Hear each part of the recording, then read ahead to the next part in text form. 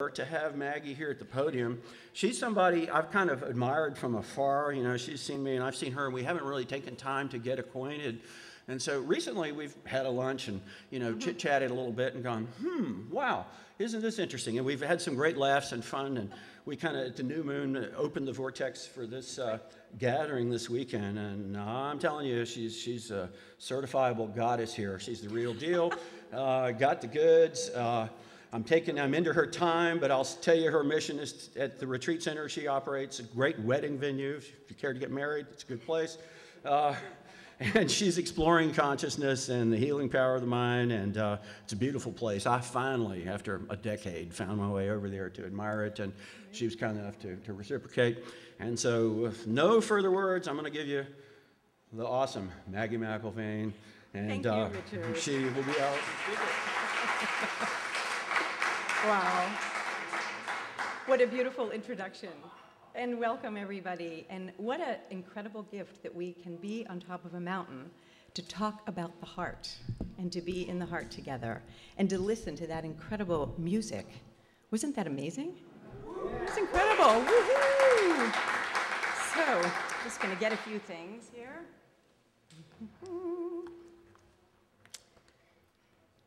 I have a little treat. Is that okay? Can you hear me okay? Great. I feel that we are at a time now that we are really returning to the divine feminine and coming into our hearts and being in that energy, and what a beautiful gift it is, we said, to be on this mountain and come into that place. It's so important to know that in this crazy time with all these things happening in the world, that we have this opportunity to create this vibration and this frequency and this oneness and connectedness to do that. So I'm so grateful to be here. And I think it's going to be an incredible, amazing weekend for us to unify together and enjoy. I was here last night, and we were preparing for everything, and on the way home, I had an inspiration to buy some roses. And I would like to pass these around and have everybody just pick a petal. And you'll get the significance of this in a bit.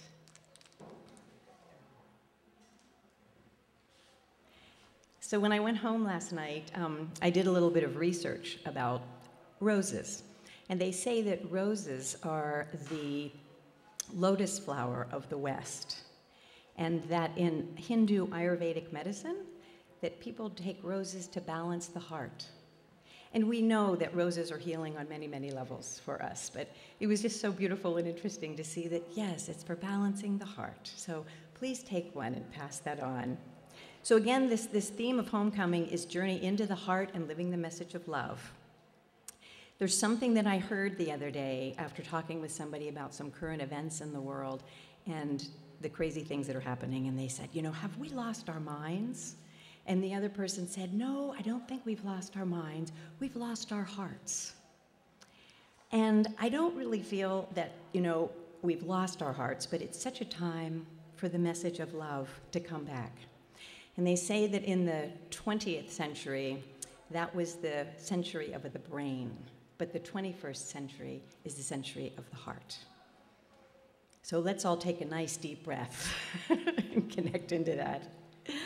So again, I feel it's the return of the divine feminine balanced with the divine masculine. And this is such an opportunity to really live from that place. And I imagine so many of us in this room, we've journeyed into the heart and out of the heart, and into the heart and out of the heart, and back and forth many times. And I know that so many of us are on a spiritual path where learning to journey into the heart and stay there longer and anchor there longer. So I am here today to tell you about my personal journey about more heart-centered consciousness and different teachings I've had along the way that have really assisted to help me anchor into more heart-centered consciousness. I'd like to share the beautiful, magical parts of that journey, and then there's some difficult parts of that journey. Like from separation into wholeness, coming from mind into the heart, And I run a healing practice at my retreat center. And I have three stories to tell you about clients that I was working with there that really kind of wove this journey of the journey into the heart. And that brings so much freedom from feeling like I was just having such a difficult time piercing through into my own heart to opening that vortex of limitlessness. But before I begin, let's just take a moment for all of us just to drop our consciousness into our hearts. So if you could just close your eyes for a moment and take a nice deep breath and begin to strengthen that precious connection. Just taking a pause to feel into your heart. Taking some in-breaths in there to stop and connect from the busyness of getting here. We're just connecting together as a group.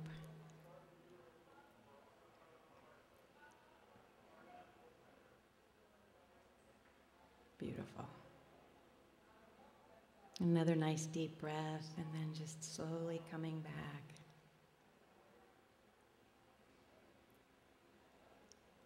It's amazing what a few moments of mindfulness or awareness will do.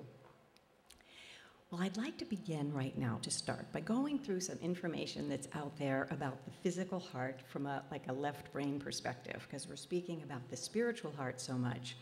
And then I was just interested to see, well, let me get some information about the physical heart. So this is definitely from a left brain perspective here. So I learned that every day your heart beats 100,000 times.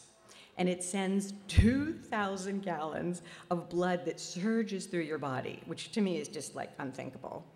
And then it says, of course, it's no bigger than your fist.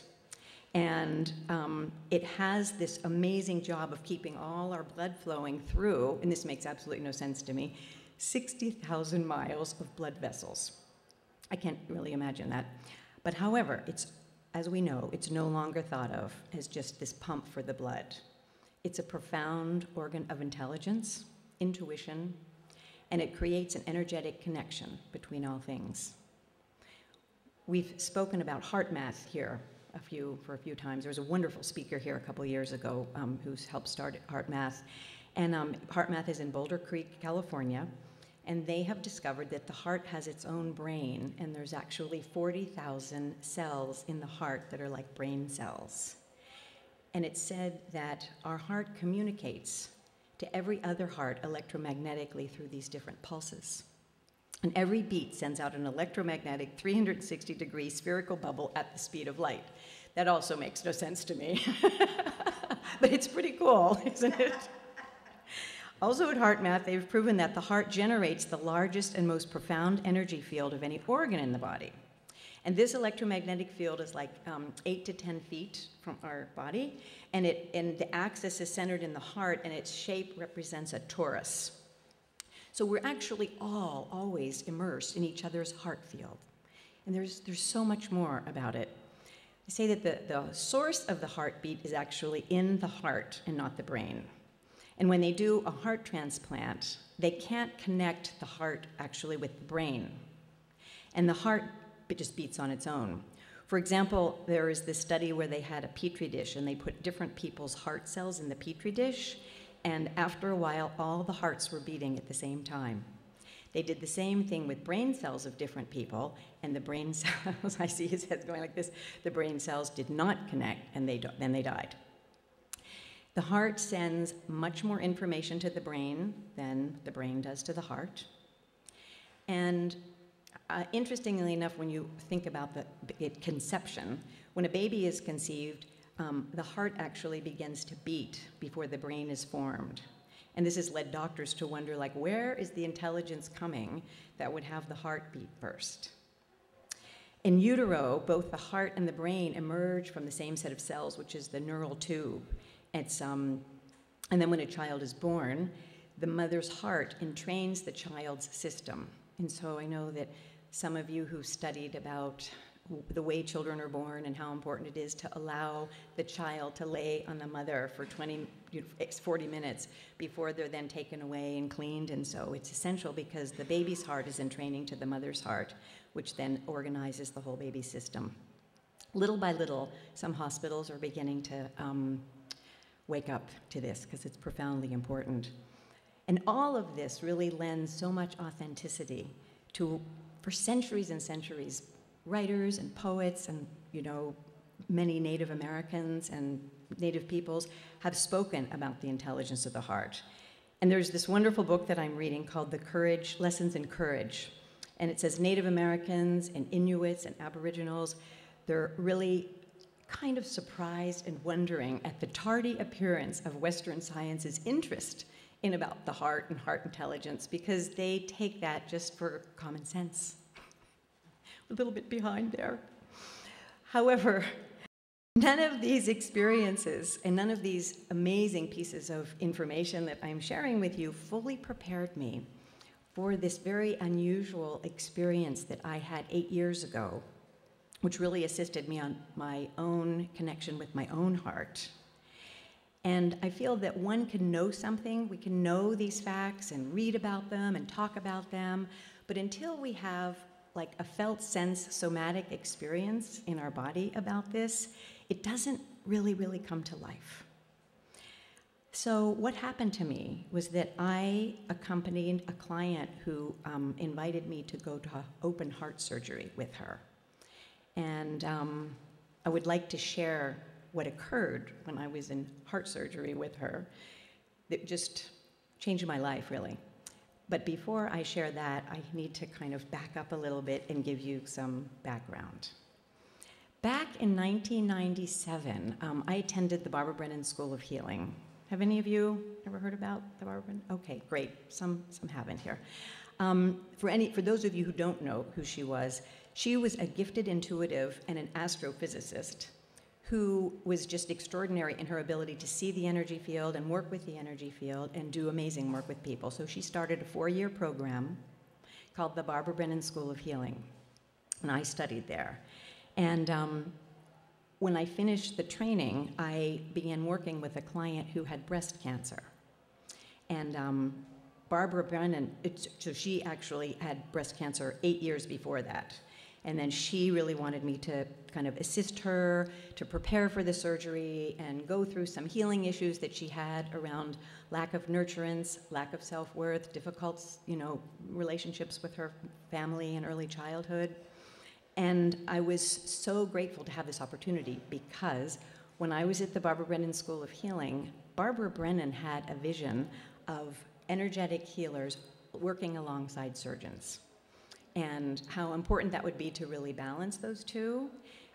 And I really took into myself that message and that dream, because it balances Western medicine and Eastern medicine. It balances the intuitive side of how we heal and then the medical side, and both of them are so valid. And I think it really creates this wonderful wholeness when they're really working together. So I was very enthusiastic about this and very excited to be able to do this. And so I hope this is still completely my dream. So anyway, like I said, the client had breast cancer 9 years earlier, and she had one of her breasts removed. She went through a deep depression. It was very sad, and it took her a long time to recover. So she wanted to do this in a different way. So we prepared for the surgery. We did numerous sessions. She got permission from UVA to allow me to go in with her, which was pretty extraordinary and almost miraculous.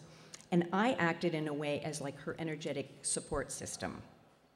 And I remember we were working with her chakra system and her energy field, and allowing her to feel that she's supported and safe.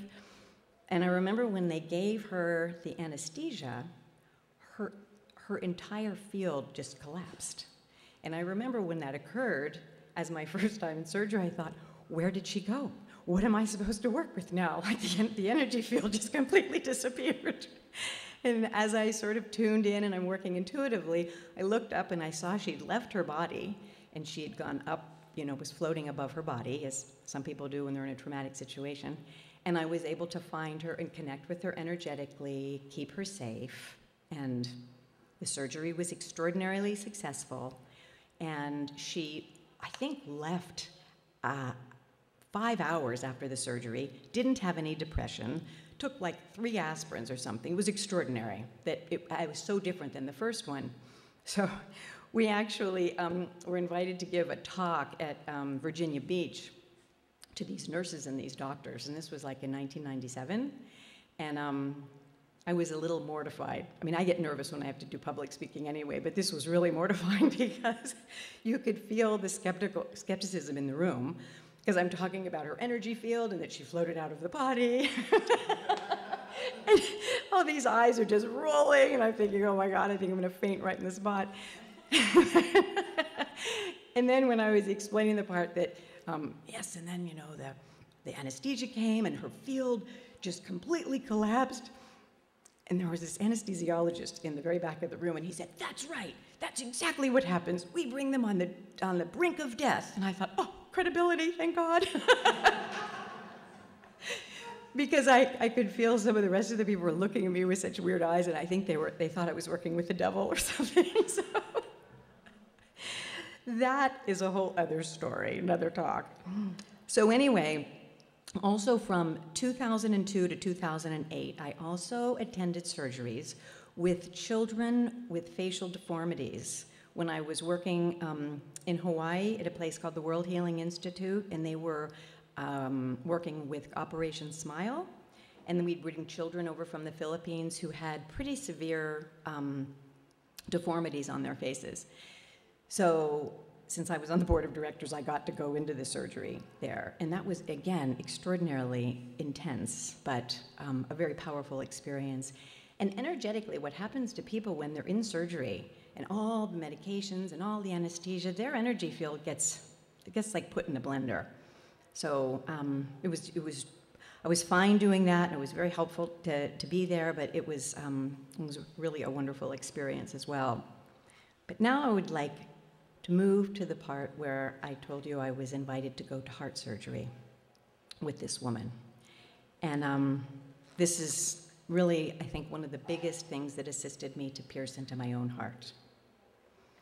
A client of mine had been coming to see me for a while, and she really needed to have energy support while she had this surgery for her heart at UVA. She needed to have her mitral valve replaced. And what a mitral valve is that when oxygen comes from the lungs into the left atrium, it passes through this valve, the mitral valve, into the left ventricle. And then the left ventricle is the heart's main pumping center. So then when the left ventricle contracts, the mitral valve closes. Hers wasn't working, so they had to take out this valve and put in another one. So while I knew that this would be an extraordinarily intense experience, I assumed it would pretty much be like the other ones that I had attended. And she'd gotten permission from her doctor, who was one of the top heart specialists in the country, who was now at UVA.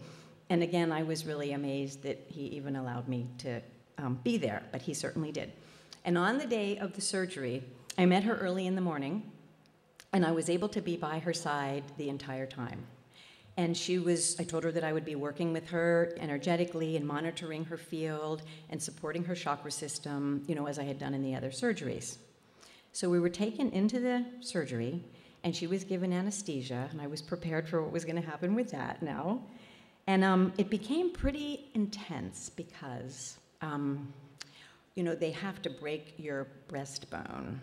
So they broke the breastbone, and then they have to hold the breastbone open with like these 2 huge iron bars. So it's just really a difficult thing on some level to see. And I'm standing right here, her head is here, and so her, you know, openness is right there, just to give you a sense of that. So yeah, it's just like a foot away. So that was really intense, and I had the feeling that I was really seeing something intensely personal. Deeply, deeply personal, because the heart was there, and it's beating, and it's exposed. And I really felt like some privacy had been terribly invaded to have the heart exposed like that.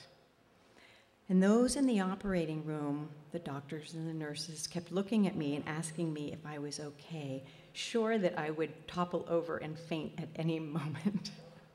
But I was calm, and I felt strangely calm, and how important and strong, how important it would be for me to keep that energy. So I watched every moment, and I kept being with her spirit and monitoring her field, supporting it with my own, allowing my resonant field to assist her resonant field. And I remembered a story that Satchidananda, from Satchidananda's ashram, he was at UVA with Dr. Dean Ornish, and they were giving a talk about heart health and diet.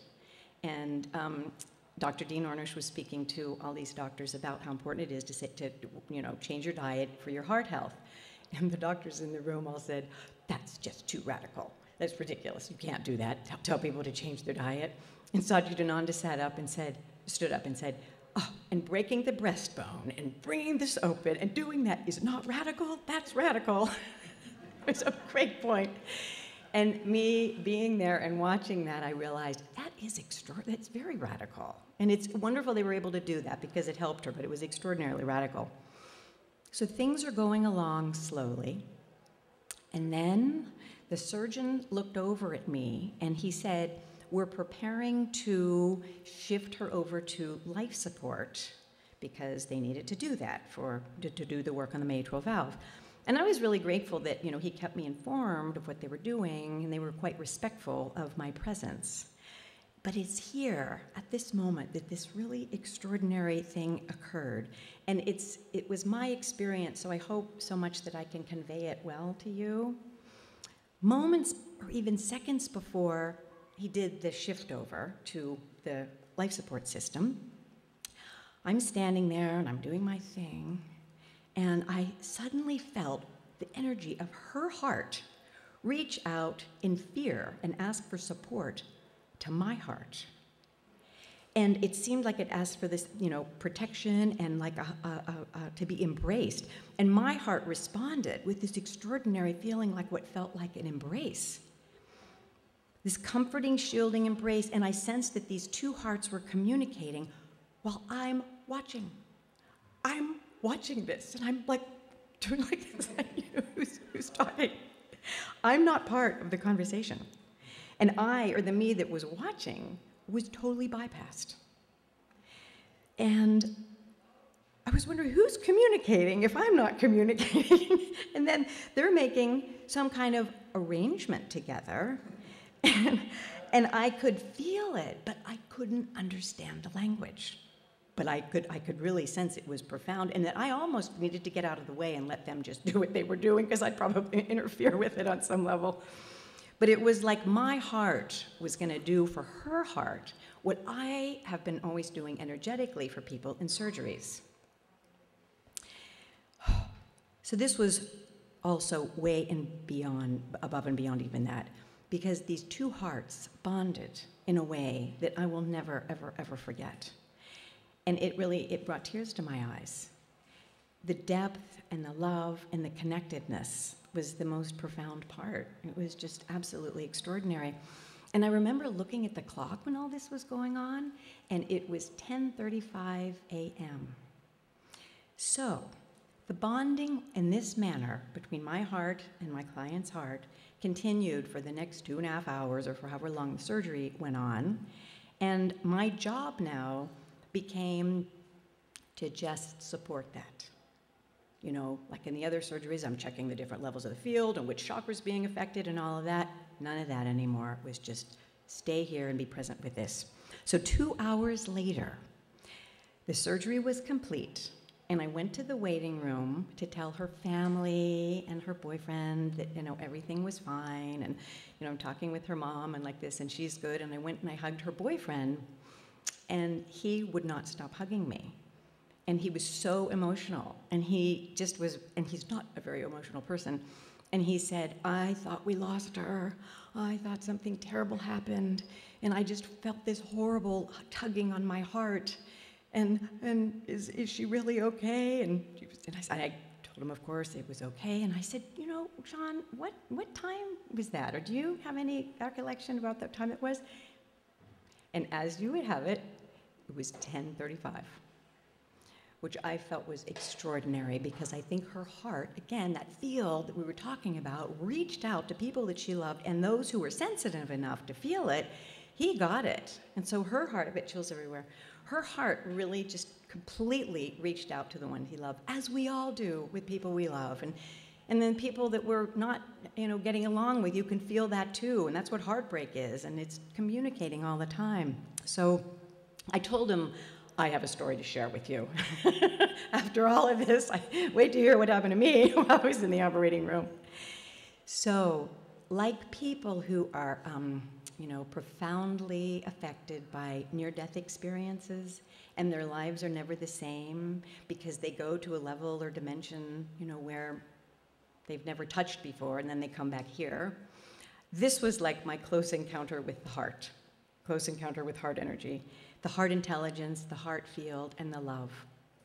And it was really absolutely incredible.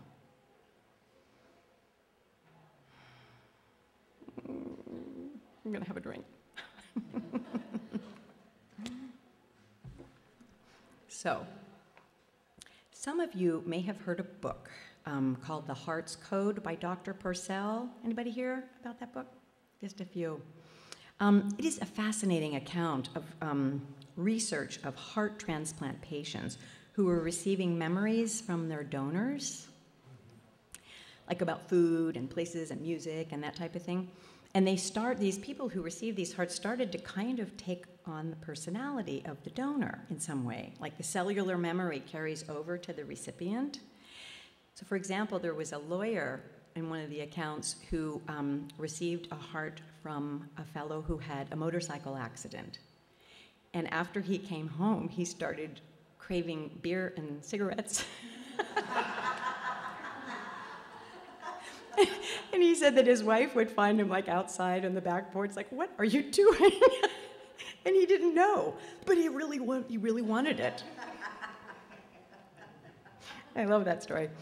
And then there's another one, this is not as amusing. A little girl received a heart from someone. And after she got home, she had nightmares almost every night. And she was seeing this face. This face kept coming towards her, and then she couldn't breathe. So this went over and over and over, and finally the mother decided to do some research, like where is this coming from?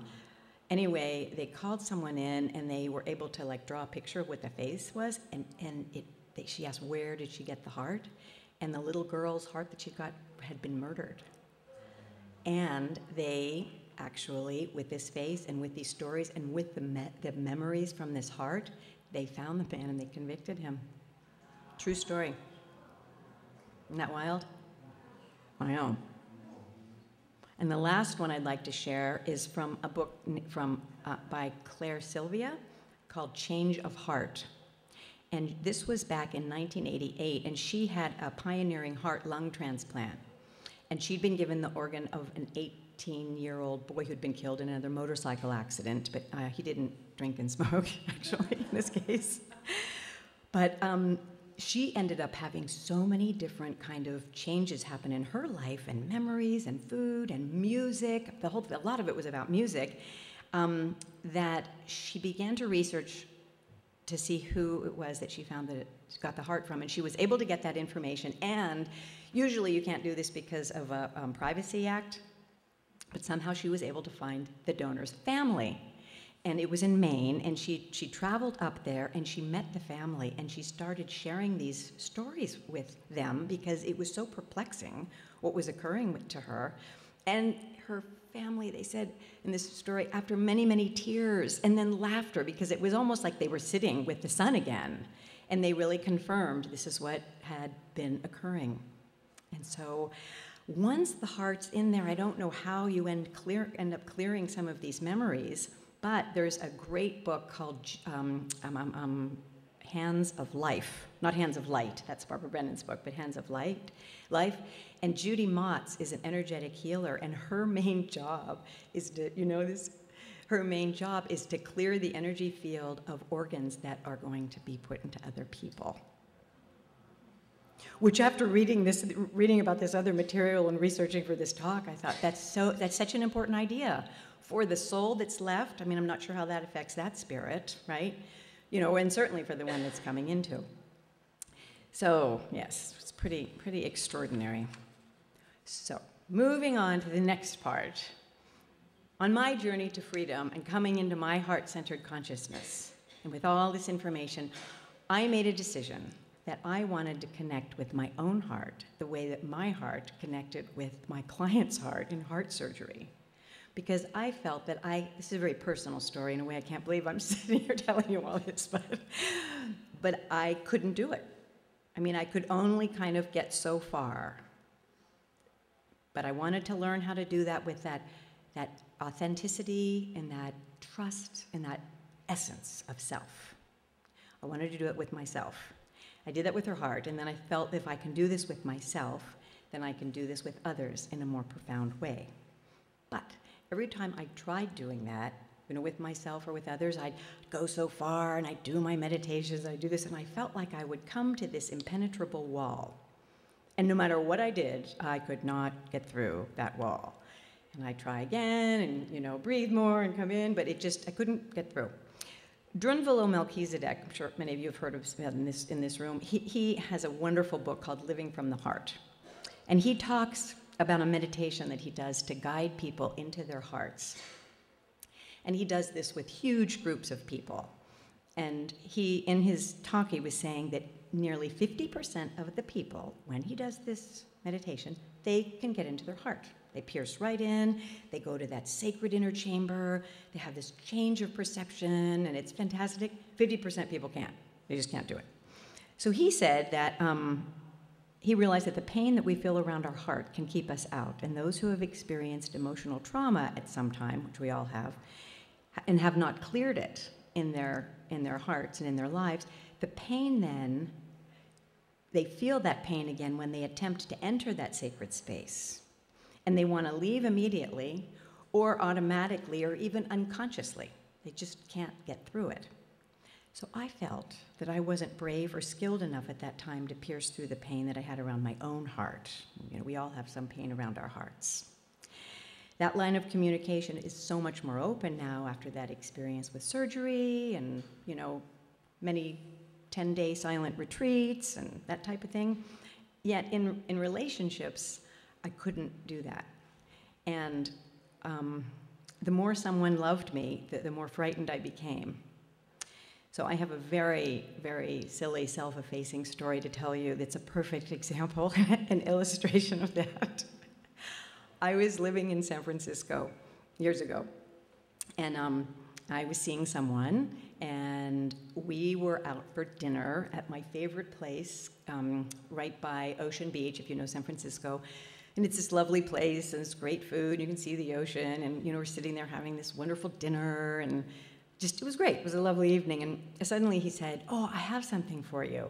And I thought, "Oh, you know, it's like tickets to a play, you know, or something."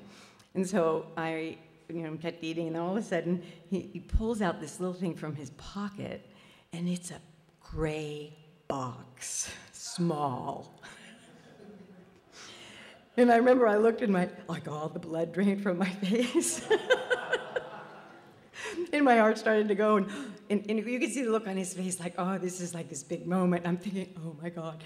And it was like a grenade, a ticking time bomb. And it like slowly made its way across the table. And I'm getting more and more panic, and he's like, the more it closes to me, he's getting excited about it. I'm thinking, oh my God, help me. And so by the time it gets to I can't believe I'm telling you all this. By the time it gets to my, you know, side of the table, I was in a panic. I stood up. I have to go. I have to leave. I have to go now.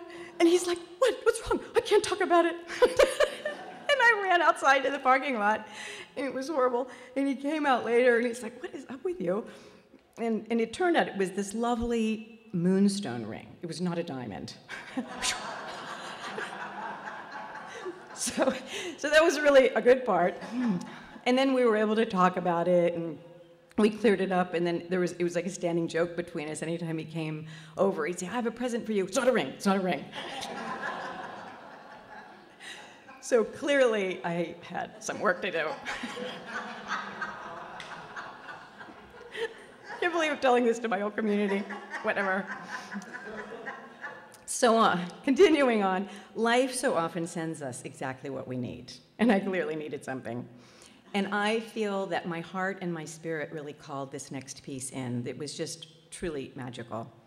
2 years ago, another client, my last client, coming to the end here, she was very serious about her awakening to her heart and her journey basically to enlightenment. She had done extraordinary work in her life, and she came to see me every 2 weeks. She was doing absolutely profound work. And with my skill, I could track her, while we're doing our healing session. I could, tune in with her and then track to see where she is and how things are, and then I'd share that with her, and she said, "This is so wonderful because you give me so much validation of how my spiritual practices are affecting me." So honestly, I wondered why she was coming to me, because I learned so much more from her, I felt. So I see in pictures when I do my work, and I'd like to share one of these visions that I saw one time when we were working together. And there was a huge round circle, and doors are surrounding in their circle. And I saw her standing in front of the door, like with her hands, down like that. There's no lock and there's no doorknob or anything like this, but she's just standing in front of each of these doors, and then she's calibrating her heart to a certain frequency in order to open the door. That's the only way that it would open. Then she'd move to the next door, and she would do the same thing and get to a certain level of consciousness with connecting to her heart, and the door would open. And around and around and around she went. And it was very clear that it was her ability to be in her heart that would actually open that door. And outside this round circle, it was like stars in the universe or something. And I could see that, that's what was happening and how she did this. So after the session, I said, I should be paying you instead of you paying me, because I learned so much, and that was an extraordinary experience. And she reminded me of what Drunvalo also said. You are much more than a human being. Within your heart is a place, a sacred place where the world can literally be remade through conscious co-creation. Life knows when a spirit is born into the higher levels, and life will use you as all the great masters who have ever lived have been used. And your life will become a life of service to humanity. And hers really, indeed, is.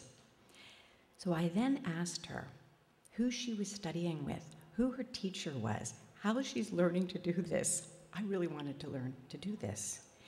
And she told me that she'd been working with this woman from British Columbia named Myrna Martin, who does something called process workshops with only 7 people in this group.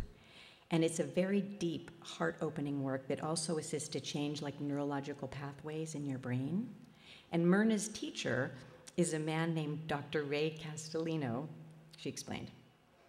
Well, I was absolutely shocked, and my mouth just totally dropped open, because the most astonishing thing was that very morning, this woman named Kate had brought to my center a woman from British Columbia to see if she wanted to do workshops at my house.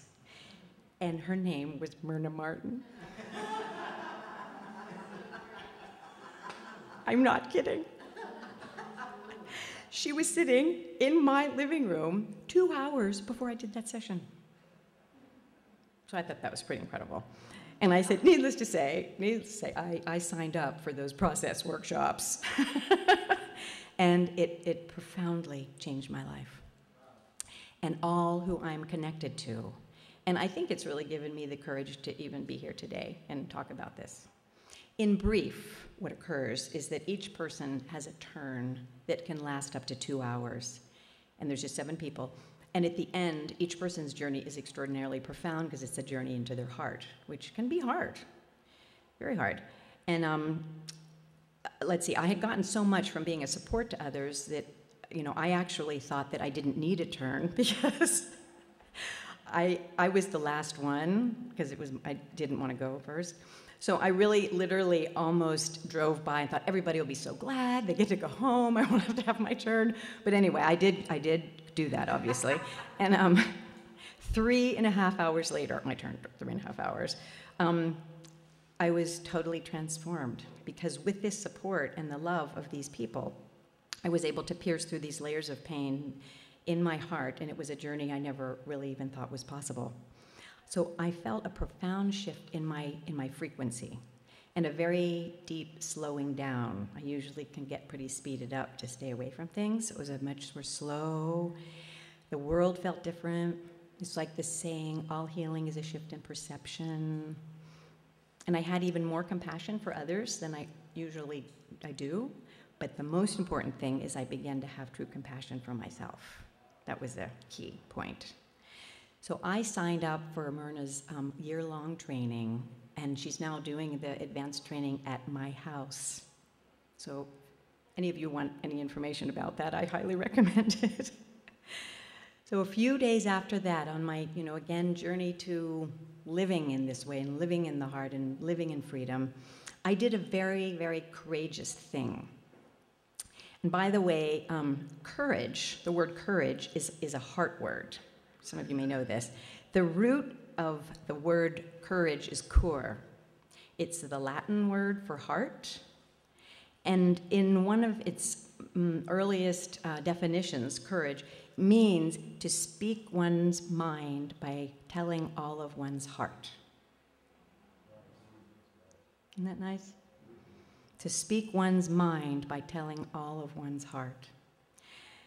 So, my action that I was able to do with this courage was I made a fateful phone call to speak from the heart. I had had a break with somebody I loved very, very much who helped me start my healing center, actually. And we had had such an amazing spiritual connection, and it was devastatingly painful for both of us. So with an open heart and some trepidation, needless to say, I made this call. And we talked, and we stayed in being, really being with each other. And at the end of the talk, she said, "Maggie, this feels like the first time we've ever talked." So we had healed our rift. And because of that reuniting, we resumed our spiritual work together, along with a woman that we've already worked with previously in England named Gabriella Kaffer, who's a wonderful sound healer, some of you may know. We had taken spirit groups on spiritual tours to North Carolina, Hot Springs, Arkansas, Pennsylvania, of course, Virginia, Scotland, and England. And the way that we work is that we tune in together and ask for guidance about what we need to teach and where we need to go. And we do this on the phone mostly, and sometimes it takes about 9 months to prepare. So we were extraordinarily overjoyed to be able to work together again. So what occurred next is that Gabriella had come over from England, and she was giving a sound healing concert at my center, and we were preparing for this concert, and she had a really bad cold that night, and so she, last minute things, and everybody's coming, and she goes, "Oh, we don't have an altar. We have to make an altar." Candle, flowers, and this statue. This is a statue of the sleeping goddess from Malta. It's all her fault. The rest of the story is all her fault. So we put this up. I'm going to put her back down here for a minute. So interestingly enough, the concert went well. She made it through, but she really, by the end of the night, we went up in my kitchen and made her some hot tea and that kind of thing. And we were so amazed because everybody was happy about the concert, but they really loved the altar. That was the most beautiful, simple altar. Beautiful, powerful. And so, again, they were saying, "Where's the statue from?" And like I said, this is the statue from Malta. Where are these pictures? And the statue is of the sleeping goddess who dreams the world into being. And it was found in the Hypogeum in Malta. And I'd like to pass these around for you to see. Diane left this statue at my center at a whole other gathering, and I called her to say that she'd left it, and she said, "Oh, no, I didn't leave it. I gifted it to the center." And she's been to Malta many, many times and is going again next week, as a matter of fact. And she'll be giving a talk on that at my house in a few months. So anyway, oh boy. So afterwards, as I said, we were in the kitchen and we were talking about it. And for a minute, we felt such a powerful feeling come upon us. And we stopped talking and we tuned in. And it's Gabrielle and Terry and I. And after we kind of opened our eyes, we looked at each other and we said, "We have to go to Malta." And then right after we said that, we went, "Where's Malta?" Does anybody here know where Malta? I had no idea where Malta was. It's 100 miles south of Sicily. But we didn't care where it was. We were going to go. We were going to go anyway. So it turned out that the theme of the work in going to Malta was all about the heart. And I will read you two pieces from one of our tune-ins. We were told that the most important thing to share was the unveiling of the layers that had been placed upon the mother, the heart, the divine feminine. The message that came over and over was about the heart, harmony, cohesion, and coherence. Then I heard from my piece, the heart is a balm of light, assisting to mend the fragmented pieces and join them back together. Each participant is to create this within themselves, and then from that place join the whole. And Gabriella received, each member holds a very specific energy signature that put together in this coherent field of heart-centered consciousness can unlock and activate a particular frequency portal that can anchor a new grid of peace, harmony, cooperation, healing, co-creation, health in the communities and earth, and codes for the new culture. So this trip to Malta was without question a highlight of my life, and those of you who know me know that I travel quite a bit. There are more Neolithic sites in Malta than all of Europe combined. And we were guided which temples to go to, what to do to each, what to do with our hearts, how to hold this heart connection as a whole group. That was the most important thing. I gave a talk about this at Chrysalis. It's on my website if you ever want to hear it. And I mentioned at the beginning here about the roses and how they balance the heart. And they are associated with the goddess and her love. And they are associated with with the love that is evoked in our hearts from that. In the 12th century from France, the rose was the symbol of newly emerging feminine principle. So the last story I'd like to share reflects the magic of this journey and opening the heart. Terry and I were flying to Malta. We went to Frankfurt. We're on the plane. We're getting off to change. And we go through first class to get off the plane. And I turned around because Terry wasn't there. And the stewardess was getting a red rose to give to her. And I thought, how lovely, that's wonderful that she's being given a red rose. And then when I turned around, they grabbed one for me. And we thought, oh, it's just because we're the last two going through first class. But when we got off the plane, nobody else had roses. We were given these roses. And there's a whole story of what we were able to be guided to do with those roses and how we work with them in meditation, and we put them on our altar and put them in water. So you each have a petal now. So however you want to work with that petal to bring you into more heart-centered consciousness, I welcome you to do that. And the last thing I'd like to share is that life really brought forth a series of events that invited me to journey deeper into the heart. And because of this, a whole vista opened. And my relationships changed, my family relationships changed, my relationships with myself changed, and they're not perfect, but they're definitely much better.